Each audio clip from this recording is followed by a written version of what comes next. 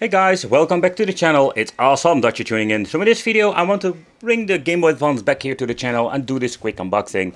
I recently picked this one up and I just wanted to see, is this thing worth picking up in 2022? So let's take a close look at it and let's talk about it.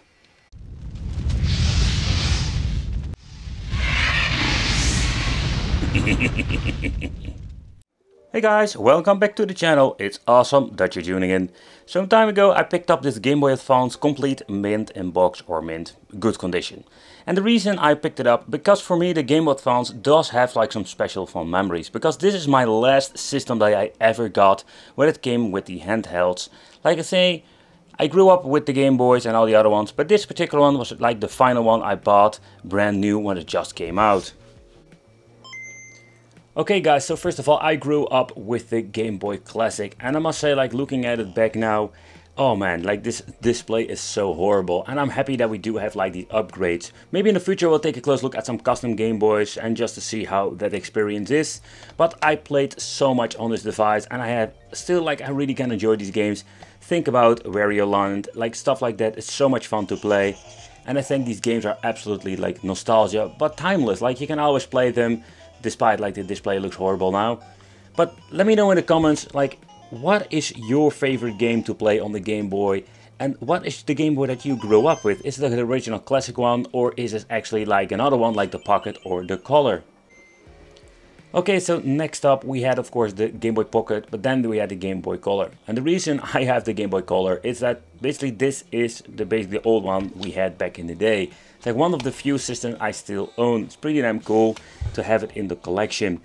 Yeah, the Game Boy Color is absolutely like my biggest jump to the next generation. I skipped the Pocket because I really didn't care about it.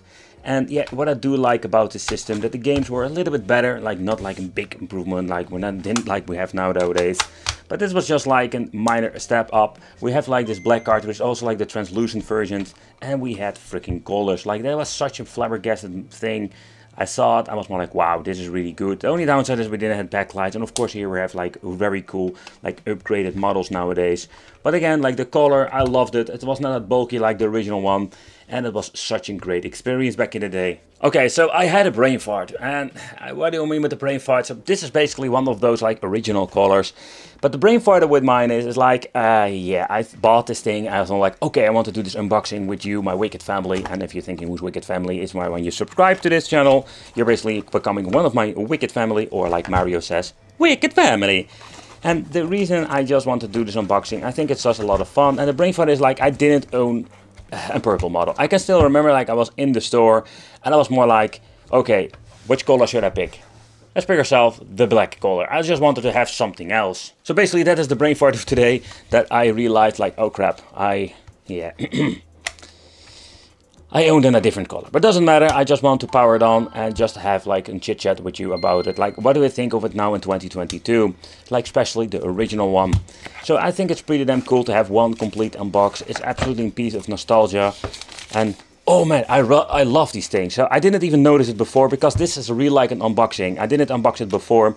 Okay, so what you can see over here, that this guy bought it from the Free Record Shop. So Free Record Shop is at this moment like not a physical shop anymore, or they like fused with another company. But in the end, like what you're going to see over here, I think this was euros. So that was the valuta we're having over here. So we did like pay 19% tax, and he paid like around 95, 96. So let's say around like 96 euros. So it's quite interesting to see. He did got some discount on the Game Boy. I have no idea why this is. Let's see, it's just like, this is the city where it was from, Maastricht. That was basically where the part of the Dutch seller or Dutch collector bought it from the seller. And let's see, like, you can trade it, blah blah blah, some basic information. But that's pretty cool. Like, that still got the original receipt in it. Okay, so that came with, of course, with the manuals, not the toilet stuff that we have like with the Chinese crap nowadays. Like real nice manuals. So let's see what we do get here. The Dutch version, and this is the English version. But that's basically what we're going to get. Like, it even shows like what you can do with it. Like, here we have like some multi-link options. I really loved it. I played like a lot of the link systems with Tetris with a couple of people. Oh man, like, so cool. So cool to revisit this. So let's see what's inside more. Yeah, some warning, stuff like that.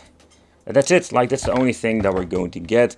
So let's boot it up and let's talk about the Game Boy Advance. Okay, so the Game Boy Advance, I think it was like the next level. Like when you have like the upgraded model, for me like the Game Boy Pocket, especially the color. Yeah, that colors, but it was more like a model. It was slimmer, it was more compact, and it was more easy to bring with you than this bulky, big of a brick thing. But what I liked about the Game Boy Advance, even now in 2022, and I think it's still worth picking up. There are so many good games. It was not like a one-on-one copy of the Super Nintendo back in the day. They called this thing the 2-to-2-bit system. But when you're looking at the graphical part, it was absolutely like amazing what you can do with it. Like the games were so cool. So let's boot it up. Let's see if it's going to boot up. Yep, it's going to boot up.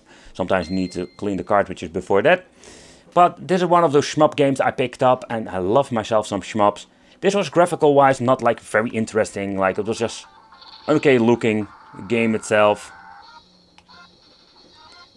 But when you're looking at the background, it was absolutely like something I had back in the day on my Mega Drive, Super Nintendo. It was such a big improvement. But the thing is with the Game Boy Advance, I guess I remember I got quite a lot of games, I think like 15 of them. But after some time I went into the PC gaming. So what you're going to get with me is like I didn't like play a lot with my Game Boy Advance. And I can still remember that I think I traded it. I think I traded it with somebody for some other PC parts. If you think about it, it's absolutely like crazy that I did this. But yeah, that was basically how it is. Oh, and I'm happy to have it back in my collection. Okay, so what I like also about the Game Boy Advance, that was something else, something you won't expect. The backwards compatibility, something that is not common nowadays. We could play so many cool things on this. We can even play your original Game Boy Classic games. You know? And that was what I really liked about the Game Boy Advance. This was like the ultimate system. You can buy it, you can even like put them in different, let's say, position like widescreen, original 4:3. I think it's the same resolution like the original one, doesn't even matter. The point is like we could play all of our games. So if you have like a library of Game Boy Classic, you have like a library of Game Boy Advance, you can just play them all. And how cool was that? So this thing, absolutely love it. Like there were so many cool things you can buy for it. And I think the Game Boy Advance is even in 2021 like still an amazing system. But nowadays like this thing is absolutely cool. So for example I had this like Game Boy Advance that I think I reviewed, but also picked it up in a couple of, I think it's now already like a year or years ago. Like now we have like the new version of Funny Playing, and that is something I want to bring back to the channel. And it's absolutely cool to see like what you can do nowadays. We have like these freaking like custom editions. There are batteries in here.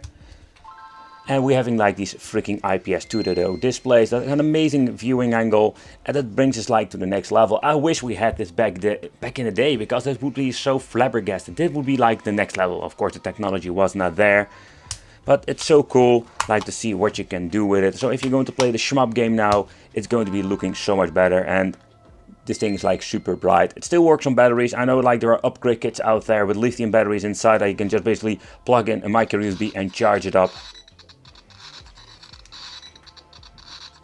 I don't know what's going on here, but I love it when stuff like this happens in the videos. But when you're looking at the game now, it's absolutely amazing. This is, in my opinion, the ultimate way to play. What I do notice with these, let's say, different shells, because basically it's an original mainboard, but it has a different screen, it's a different shell with buttons and membranes underneath. It plays a little bit differently, not in a bad way, but just plays differently like an original Game Boy. I did review a couple of custom ones, and you can just feel sometimes that we do have like different D-pads, and it gives you like a slightly different experience. But this is so cool, and this, in my opinion, such an ultimate way to play. So what's made me fun to basically mention on this, like we do have like a lot of other ways to play. So one of those things that I reviewed many years ago is this 369 in one, like a multi-game card. And I must say like this thing is so naughty, but also so wicked, because this thing is like, and wicked not in a good way, because it's so like bad. There are so many. Oh. Do that again. There are so, let's say, many like double games on this. It's absolutely garbage. I'll give you like a quick look on this. Is it? Okay, switch in. So with this multi-game card, a lot of fellow creators did a video about it, and it's so bad. Like you can see, like there are like a lot of Pokemon games, and that's not absolutely true. Like there are a lot of double games on this, and there are only a couple of like GBA games, and all the other ones what you're going to get are just like your typical, let's say, NES games. Yeah, so that's basically what you're going to get with a cartridge like this. But I just want to briefly mention that like, it was so weird, like obscure stuff that you can buy for your Game Boy Advance nowadays. And of course, what I don't need to forget is like, of course, we know like multi-game cards, they have been around for a very long time. We do have like these ultimate like easy flash Omega. So what you're going to get is a flash card that you can play a lot of things with. And do you know what I'm realizing? I'm just going to show you the box. Oh, there's something inside here. Yeah, okay. So it even comes with some extra plastics. It's not in the box, but you can just also use it for a Nintendo DS. You can plug this bad boy in and you can just basically add your files to it and you can just play it this way.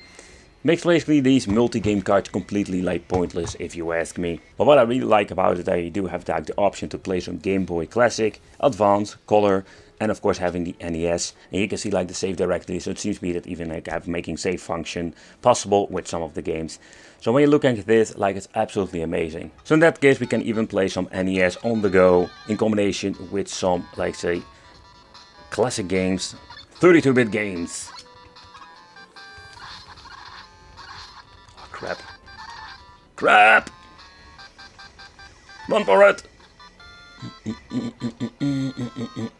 They're coming for me. But nowadays we live in a great time where we have so many options to play when it comes to original hardware. And also when you want to plug in like a multi-game card or you want to have like your fresh card, there's so many freaking ways. And also in my opinion, very affordable ways. It's absolutely amazing and I think it's absolutely like... Okay, but I went a little bit off topic with this video, but just wanted to give you like some other options that we have nowadays.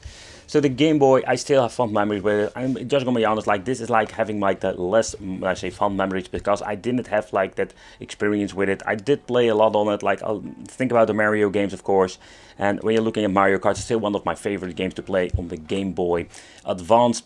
Yeah, this is basically an amazing system at school, like absolutely like the next generation. And what I love about it, basically like the products they released back in the day, were like stepped up and we grew up with it. Let me know in the comments, what is your favorite system? What is your, let's say, system you grew up? Did you grow up with the Game Advance, the Color, the Pocket I don't have here, or the Classic? Let me know in the comments and it would be great to see you in the next video.